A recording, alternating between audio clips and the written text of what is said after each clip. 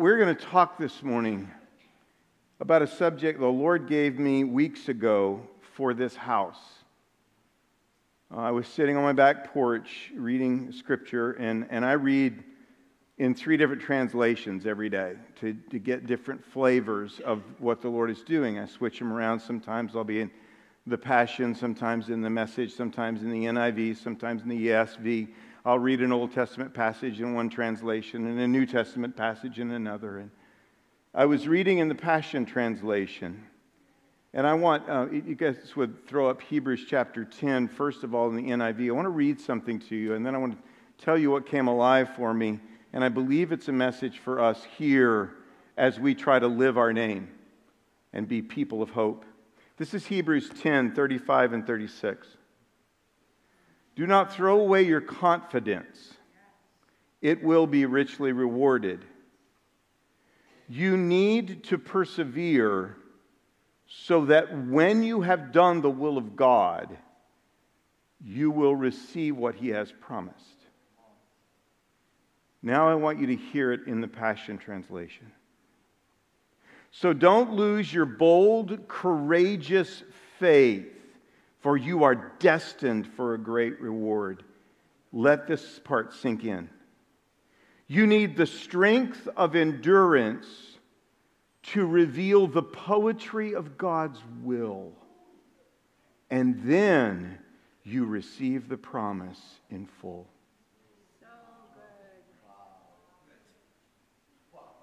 Papa, I thank you for this house. I love this house. Thank you for the way they've opened their hands, their arms to Diane and I and our family. I thank you for our pastors. For the years I've been able to watch their faithfulness. Roger, Angel, Dory, Kent, Shay. I thank you for what they've modeled to this house, and I thank you that they've had a house receptive to the model who have said yes. I'm asking, Holy Spirit, that you come today as the spirit of encouragement and that you stir a fire within us, that we will endure until we hear the poetry of your will and receive the fullness of your promise.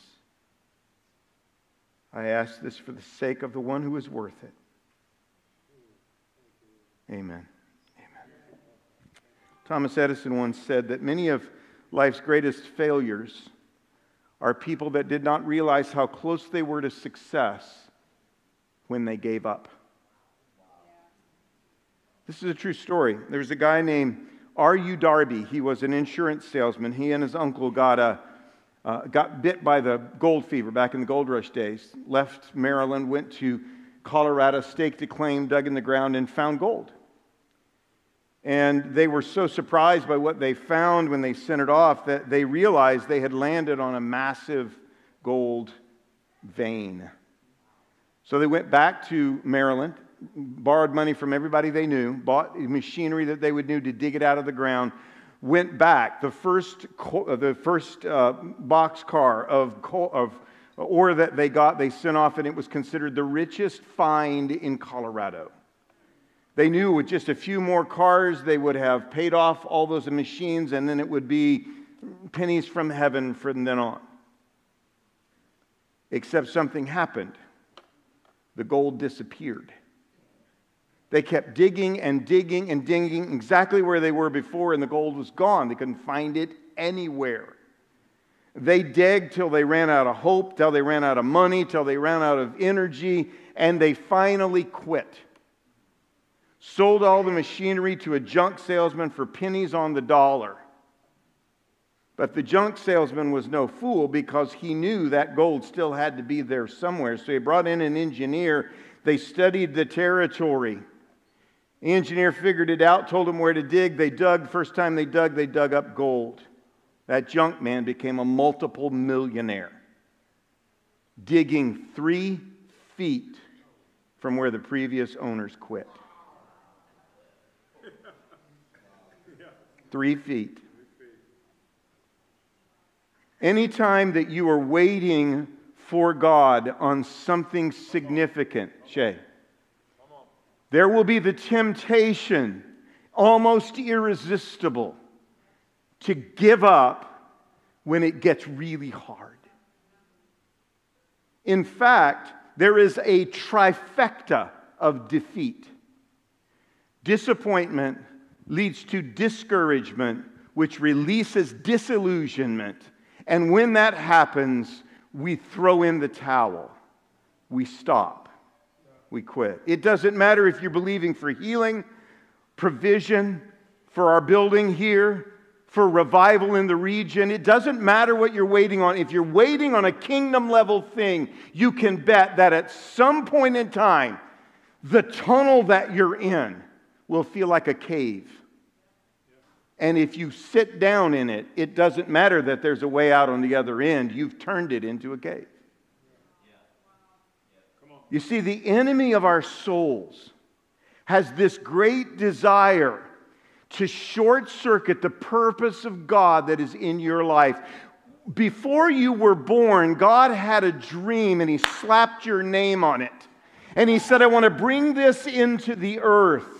And every person is designed and destined to do something significant for the kingdom. It's not all the same size. It doesn't look all the same. But there's not a person here who is advanced pond scum. There is not a person here who God didn't have a reason for you to be here. And not only for you to be here, but for you to be here in this house with these people. And it is the obsession of the enemy's soul to defeat that dream. The worst thing you can do to hell is allow the dream of God to come true in your life.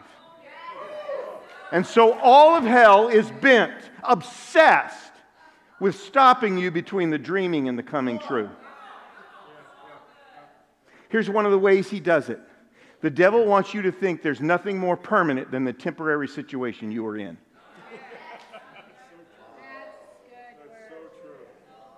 You're right in the middle of it. Pain, questions, fears, sickness, loss, lack of provision. It doesn't matter what it is. You're right in the middle of it, and he wants to convince you that where you are is where you're going. But listen, this whole thing of following Jesus isn't about getting somewhere. It's about becoming something. Destination is where you're going. Destiny is what you become on the way.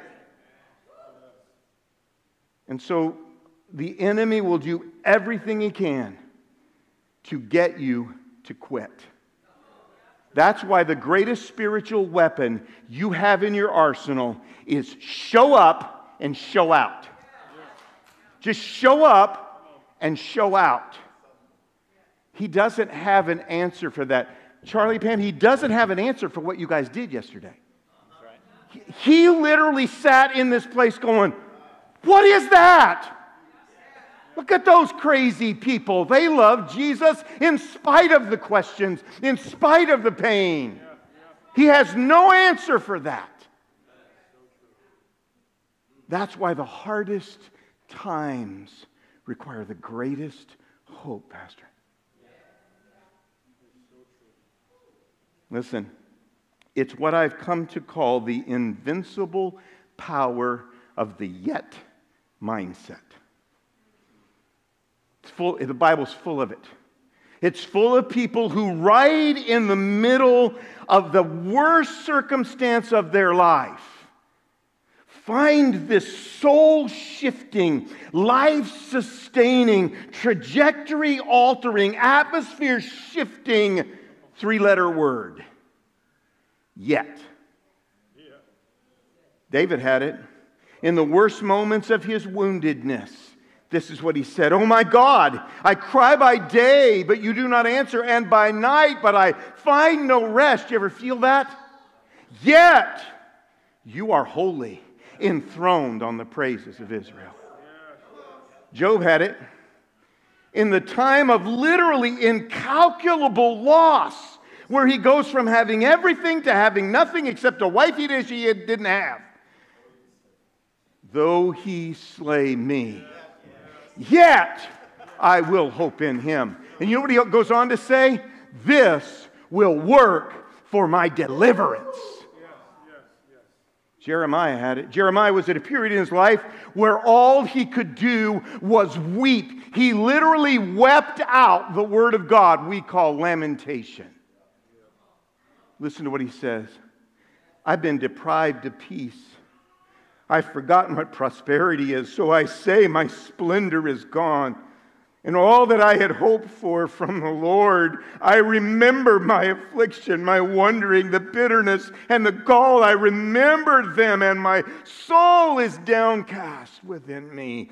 Yet this I call to mind, and therefore I have hope.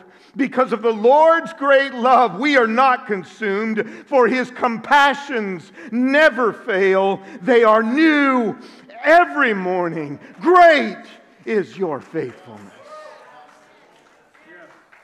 Habakkuk understood it. In the crucible of his unanswered questions, he literally stood before God with a pile of why and how long. Read it. He stands there with the questions. And he says, though the fig tree does not blossom, and there are no grapes on the vine, though the olive crop fails, and the fields produce no food, though there are no sheep in the pens, and no cattle in the stalls, yet I will rejoice in the Lord. I will be joyful in God my Savior. Paul understood it. In moments of his greatest felt weakness, he whispered this from his soul. Here's why we don't lose heart. Though outwardly we are wasting away, yet inwardly we are being renewed day by day, for our light and momentary troubles are achieving for us an eternal glory that outweighs them all. Even Jesus felt it. Standing and looking at his friends that he'd walked with for 3 years, he prophesied their betrayal. Time is coming, and in fact has now come, when you will be scattered, each to your own home. You will leave me all alone, yet I am not alone, for my Father is with me. It's the power of the yet mindset. It is, according to the author of Hebrews, what I read to you a little while ago, it's the secret, it's the key to being able to keep going in the midst of everything that says stop. Because you know that if I make it through this, something on the other side will make it worth it. He gave it a word, he gave it a name. Endurance. Many of the translations said, you have need of endurance. You know, we think of endurance as, just enduring this. But that's not what the word means. It's a compound word in the original language that means under and to stand. To stand under. Think about how we try to reverse that. We want to understand. He wants us to stand under. And it's got more than that to it. It actually has an element to it that you stand under the pressure, but you are not shaped by it. I have this image, this picture of the enemy taking you and putting you in his forge of fire and putting on the squeeze. He's got you in his mold. He's heated it up, and he's squeezing, and he squeezes, and he squeezes. And then he looks at hell and he goes, we're going to distort them so badly. We're going to distort them, and they're going to define themselves by this pain. And then all of a sudden he opens the mold, and you know what he sees? The image of Jesus. And all of hell says, I don't think that's what he meant to do.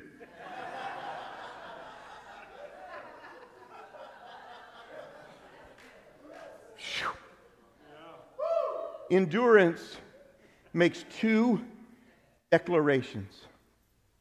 I will not let pressure warp my sense of who I am. It will not destroy my destiny. What I'm going through is not who I am. It will not define me. It will not limit me. It will not put boundaries around me. It will not paint me for the rest of my life. Second declaration. I will not let my pain distort my understanding of Him. He is good, and His mercy endures forever. If there's anything pain wants to do is cause you to define yourself by what you're going through, or to distort the image of God into believing it's His fault. Endurance says, I refuse to be defined by what I'm going through. Hey, listen, I want to talk to some of you that have a past.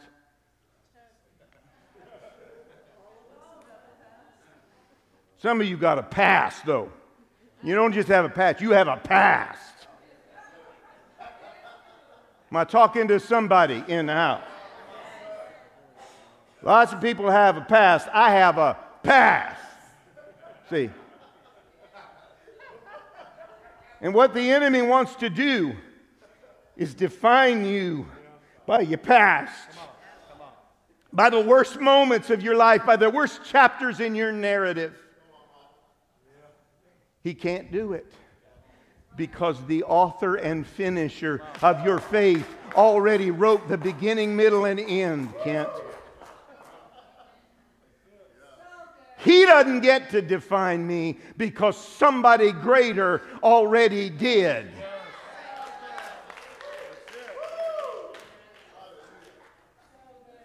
Refuse to allow difficult circumstance, baffling questions, inexplicable mysteries, or undeniable delays define who you are. Don't let the dark, the difficult, the disorienting stuff of life tell you who you are or tell you who God is. We live in a broken world. It's going to get ugly sometimes. The Savior of our souls says, in this world, you will have trouble. We love to quote the promises of God, but I've never heard a worship song written out of that one. In this world, you'll have trouble. In this world, it just doesn't work. It doesn't work. But it's a promise. But it's a promise with a comma. In this world, you will have trouble. But don't be afraid. I have overcome. You see, Jesus Himself demonstrated the most fundamental principle of endurance.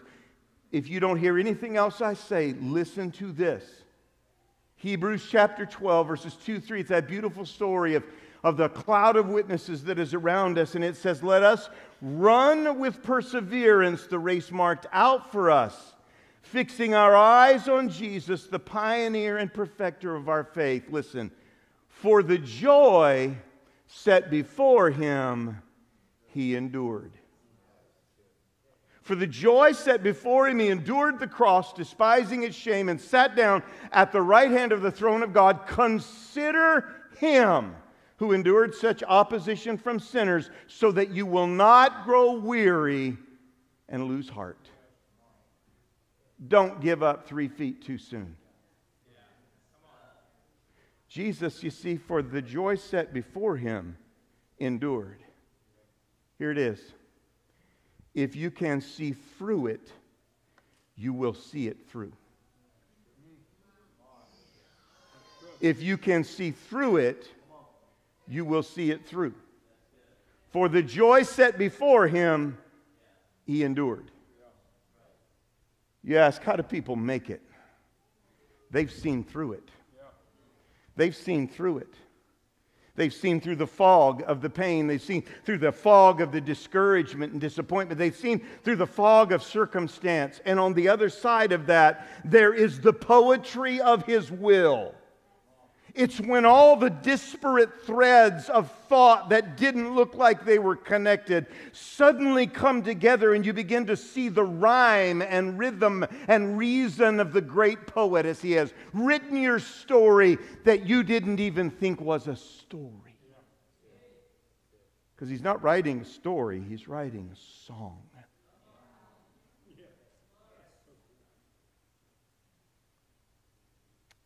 I went back through this little passage, a few verses before, and I said, God, I need something for us to hang our hats on. We get the idea. How do we do this? I want to give you 4 things that the author of Hebrews says here. I want you to write them down. You're going to need these at some point in your life. How do you keep standing? How do you not quit 3 feet too soon? One, you have to remember, you have a source within you. Verse 19 to 22, therefore, brothers and sisters, since we have confidence to enter the most holy place by the blood of Jesus, by a new and living way, opened for us through the curtain, that is his body, and since we have a great high priest over the house of God, let us draw near to God with sincere heart and with full assurance that faith brings, having our hearts sprinkled to cleanse us from the guilty conscience and having bodies washed with the pure water. Listen to this. Because of the finished work of Jesus, because of his blood, and the fact that he stands dripping that blood at the throne of God, we can approach him confidently. See, the one who broke down the dam that separated us from God opened a river inside of you. You have a source within you. And when times get hard, you have to go down deep into that well. When the situation you're in excavates deep caverns in your soul, let God fill them with the water of life. You see, endurance is stoked by intimacy. I know I can make it because I know him. You know, that's what this book is about. This book is so full of stories of real people and real situations. I'm telling you, if I wrote a book that was supposed to build up my reputation, there's a whole bunch of stuff in here I'd have left out. And there's a whole bunch of people in here I wouldn't have included their biographies. Because I'm looking at God saying, you got some really bad friends, you know, in the book. You hanging around with some real losers. Read the stories, guys. Be honest with it. You know, we like to gloss them over. Those people went through some stuff. But listen to Romans 15:4. For everything that was written in the past was written to teach you, so that through endurance taught in the Scripture and the encouragement they provide, we might have hope. Every time I look at myself and I think I'm such a mess, I go back in the book and look for somebody messier.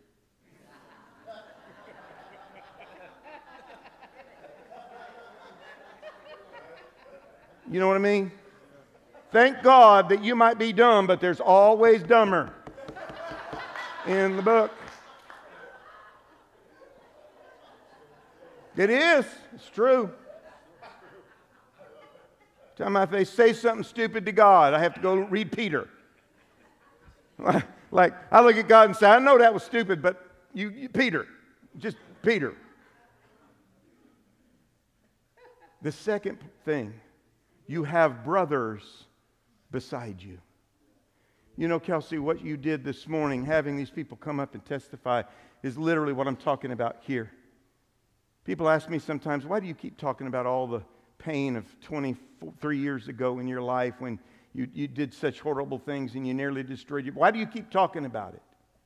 God delivered you. You're free. Because somebody in the house always needs to hear. Somebody that's wounded needs to see scars that have healed. Your story matters. Listen to this, verse 23. Let us hold unswervingly to the hope we profess, for He who promised is faithful. And let us consider how we may spur one another on toward love and good deeds, not giving up the meeting together as some are in the habit of doing, but encouraging one another, and all the more as you see the day approaching. Endurance is supported by camaraderie. And every time I get around these two, and I know some of what they've been through, there's encouragement. You made it. You made it. Kent, Shay, you made it. You didn't get shot in Africa. Close.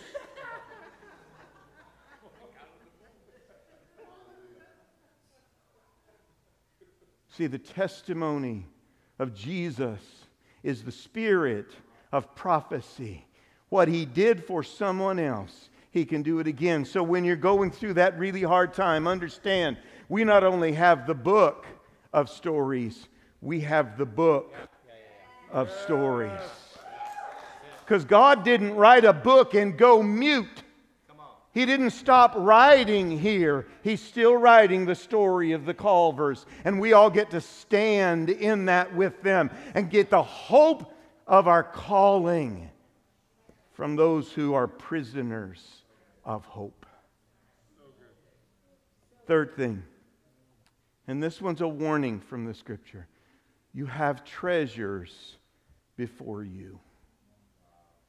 In the middle of all of this encouragement that He's given them to have endurance and how if they make it through, God's promise will be fulfilled. Listen to what He says. If we deliberately keep on sinning after we have received the knowledge of the truth, verse 26, no sacrifice for sin is left, but only the fearful expectation of judgment and raging fire that will consume the enemies of God. Anyone who rejected the law of Moses died without mercy on the testimony of 2 or 3 witnesses. How much more severely do you think someone deserves to be punished who has trampled the Son of God underfoot and who has treated as unholy thing the blood of the covenant that sanctified them and who has insulted the Spirit of grace? What he's saying is you carry treasure. You have the treasure of God's presence. You have the treasure of God's Word. You have the treasure of God's family. And when you decide that you can't take it anymore and you decide to quit, you've given in to the enemy's desire to devalue the eternal that God has given you. It's like you take the treasures of God and throw them on the ground. And this is what you're saying. It's not worth it. As growing up, we used to sing a gospel song. It will be worth it all when we see Jesus. There may not be a time in my life when I can honestly say everything we've been through is worth it. There are times now that we look back and we say, boy, we're thankful for what God brought us through and He's done so much for us, but I can't always look back without some regret. But there will be a time when regret is no longer possible because I'm seeing His face. I'm living in His grace. I have Him forever. Endurance is solidified by fidelity. He is faithful. We need to be faithful. I think too often we don't have enough Ebenezers in our congregation. Now I know some of you are going to go out and have babies and name them Ebenezer. That's not what it meant.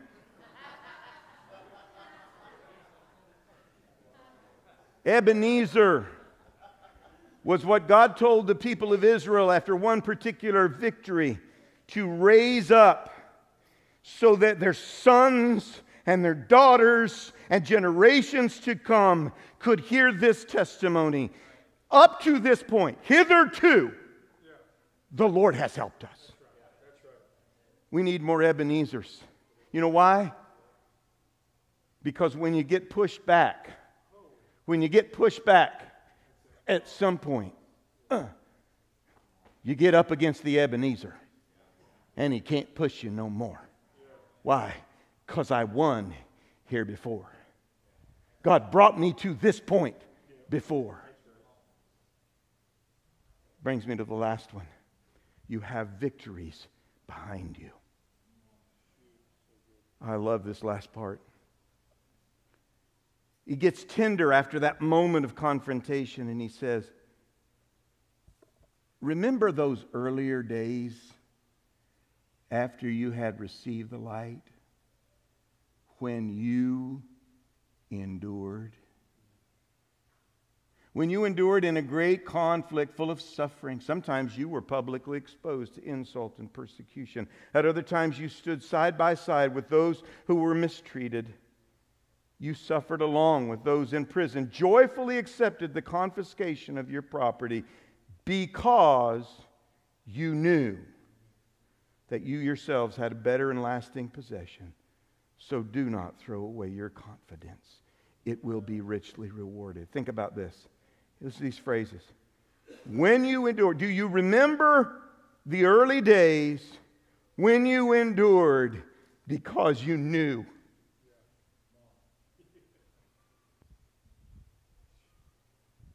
You remember it? Remember the crazy stuff you went through when you were young in Jesus? And it didn't matter because you knew? And sometimes the farther we get from those early days, the less we know. You have victories behind you. You have won before. You know what he's saying? Guys, don't give up. You've done the hard stuff already. You've already done the hard stuff. Endurance is sustained by testimony. Here's where it gets really good for me. Verse 39. We do not belong to those who shrink back and are destroyed, but to those who have faith and are saved. You know what I hear him saying? Look, guys, you have need of endurance so that after you've done the will of God, you receive the promise. And I want to remind you of something. In our family, we don't quit. That's what he's saying. We're not of those that shrink back. We don't quit. Hope, in our family, we don't quit. We don't stop 3 feet short of the gold. We keep digging. We keep looking. We keep believing. He said, we're not of those that shrink back and are destroyed. We are of those who push forward in faith and are saved. Romans 5, 3-5. We glory in our sufferings because we know that suffering produces perseverance, endurance. Endurance, character, and character, hope. And hope does not put us to shame. You will never be sorry you believed him.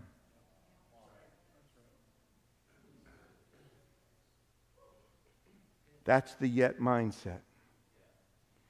I want to take you back now to that verse that started the whole thinking. He said, you have need of perseverance to see the poetry of God's will. That word in the original language is akin to the word in Ephesians 2:10. You are his poetry. You are his song. He wants to sing you.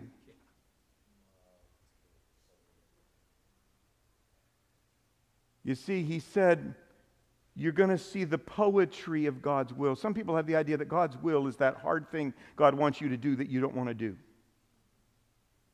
It's the Garden of Gethsemane picture. Your will be done. Go ahead, kill me, God. You know, that's how people view the will of God. But in the Old Testament, in the Hebrew, the word will, it has these 3 pieces sewn together inseparably: desire, design, and delight. The will of God is His desire for you that He has designed you to accomplish. And when you do it, He's delighted to see that. That's the will of God.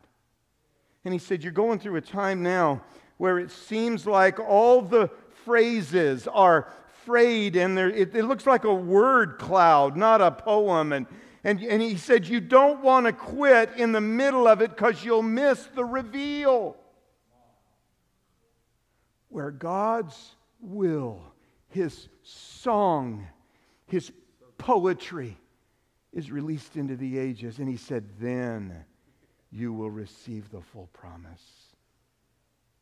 See, God is writing a tune in your name. A song from your story. A poem from the pressure and the pain. He never ends the song without a resolved chord. And you musicians just got that, I know. He never ends the song on a major fourth. He always resolves the song to a conclusion where everyone can say, Amen.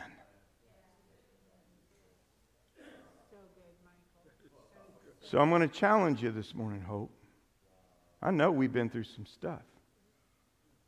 This congregation had a few too many of those memorial services. Had a few unanswered prayers. And the irresistible temptation is to quit.